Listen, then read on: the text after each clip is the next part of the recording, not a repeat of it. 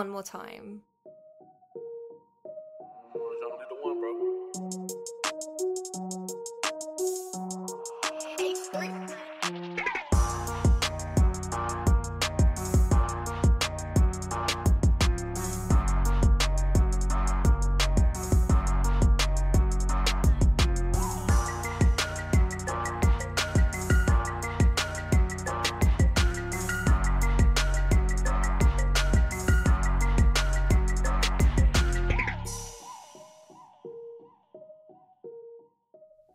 Hey, what's going on, Who Dat Nation? It is yours truly, TJ Jones, the host of the State of the Saints podcast.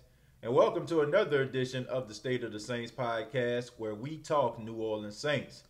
On this edition, we're going to be talking about two familiar faces to the Who Dat Nation.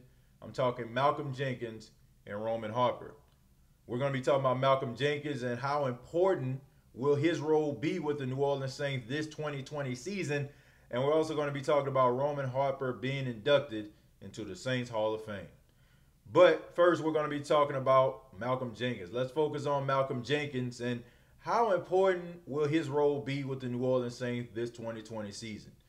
You know, Malcolm Jenkins being signed by the New Orleans Saints this offseason, he brings a lot of emotions versus when he got signed by the Philadelphia Eagles a couple years back. You know, when Malcolm Jenkins left and went to Philadelphia, a lot of people in the Who Dat Nation were happy. They were excited. You know, they felt like Malcolm Jenkins was a disaster. He was a person that wasn't worth, you know, the Saints' time, wasn't worth the Who Dat Nation's time. A lot of people just felt like he was a liability in the secondary. And then he goes to Philadelphia and he resurrects his career.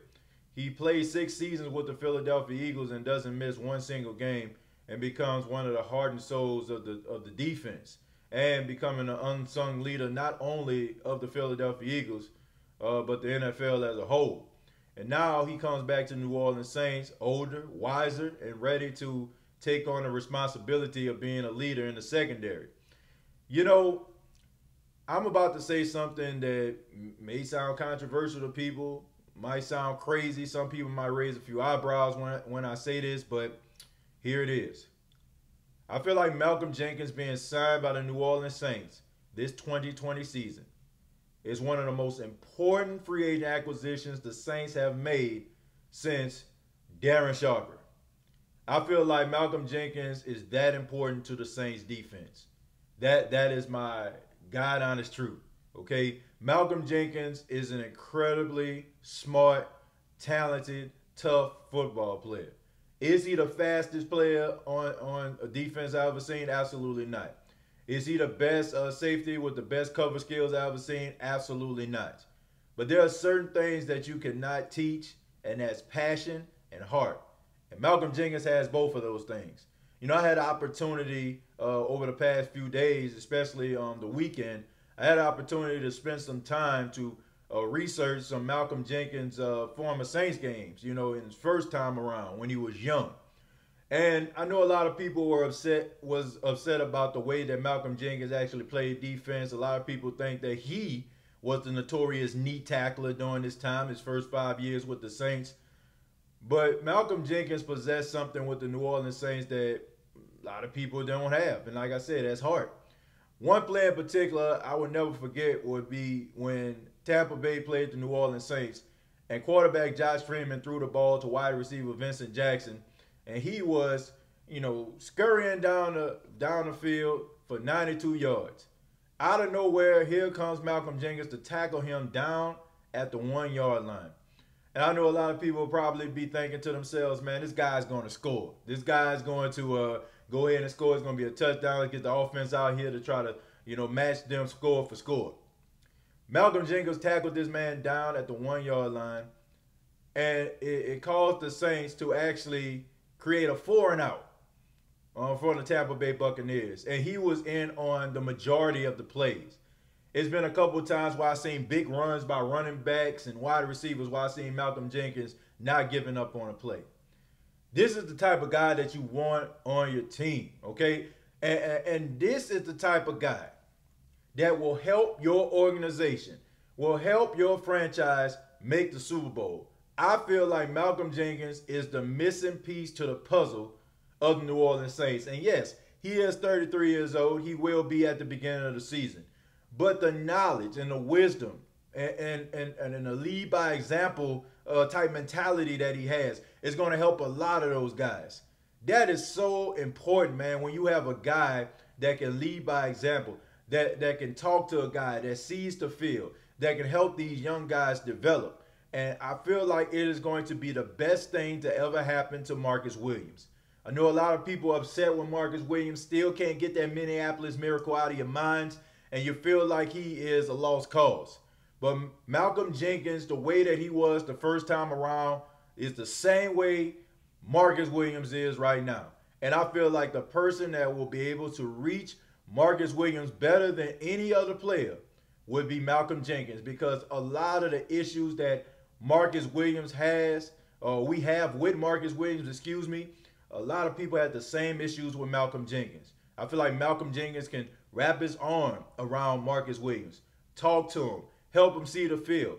And I feel like in some cases, Malcolm Jenkins, was a little bit timid at sometimes too. A lot of heart, but sometimes I feel like he was a tad bit timid. And I feel like with Marcus Williams having a conversation with Malcolm Jenkins, it can help him out tremendously. And not to mention a whole secondary as a whole. You know what I'm saying? The entire secondary. You got a guy that's a signal caller, a guy that can tell you, you know what I'm saying, what type of offense is being run. You know what I'm saying? What to watch out for. To have somebody back there that you know that you can trust, that you know is going to make the right decisions, is going to be a plus for the New Orleans Saints. Malcolm Jenkins' acquisition to me is the best since Darren Sharper. And I know when you hear the name Darren Sharper these days, a lot of people are like, man, you know what I'm saying? Like, they think about what he did outside of football. But back in 2009, Darren Sharper really helped the Saints on their way to the Super Bowl. He had 9 interceptions. I think he had 2 returned for a touchdown, if I'm not mistaken. And he really did a lot of great things. But I feel like Malcolm Jenkins can do the same thing. No, I'm not talking about when it comes to being a ball hawk. No, I'm not talking about when we were talking about returning the ball for a touchdown. But I'm just talking about the way that he can play and the way that he can position himself to actually make plays and also be able to communicate with guys where they can be in the right position, probably to do pass deflections or even some turnovers. This is a very huge acquisition for the New Orleans Saints, and I have nothing but respect for Malcolm Jenkins. And I think everybody in the Who Dat Nation should be excited about him coming back for the second time around. We move on to Roman Harper, man. Roman Harper, first off, congratulations to him. He's going to be inducted into the Saints Hall of Fame. And I have to say, man, he deserves it. Roman Harper is one of those guys, when I think about the New Orleans Saints, I think about him. Now, I know this is crazy because at one time when we had these two guys that we're looking at on the screen, when we had these guys in the secondary, we kind of cringed, man, because we felt like these guys were liabilities. But one thing that you can say about Roman Harper, man, he was a tough guy. You know what I'm saying? Grandpa Roman, as he's called in the Who Dat Nation because of his salt and pepper hair. He always gave it everything that he had, man. Roman Harper wasn't the fastest safety in the world. He didn't have the best hands. I remember at one time he caught an interception of Sam Bradford, and as slow as Sam Bradford is, Sam Bradford gunned him down, you know what I'm saying, after he caught the interception. And I remember his teammates were laughing at him. But Roman Harper was a tough football player, man. I mean, he really kind of thrived and had his best seasons in a Greg Williams defense. I remember that season where he led not the NFL, but he led the New Orleans Saints in sacks. He had 6 sacks that season because, everybody was talking about how weird that was for a safety to have those many sacks. I mean, he was the guy, you sent on a safety blitz, he was getting home. And also, man, he was a really good tackler. Of course, we know that he was a liability when it comes to guarding the tight ends, okay? I mean, if he goes up against the athletic tight end, it is going to be a tough day for Roman Harper. Man, it used to be horrible watching that. You know what I'm saying? No offense to Roman Harper. I know he follows me on Instagram, and he's liked a few of the things, man, so shouts out to Roman. But tight ends, man, it was a long day for him when he went up against some of the best tight ends in the league. But when it came to tackling, man, when he was like that linebacker out there, I feel like if the New Orleans Saints probably would have had him as a linebacker or something like that, mostly in linebacker packages, I think he would have thrived, man. I think he would have done a lot more. But he was an Iron Man for 6 seasons with the New Orleans Saints. He only missed one game.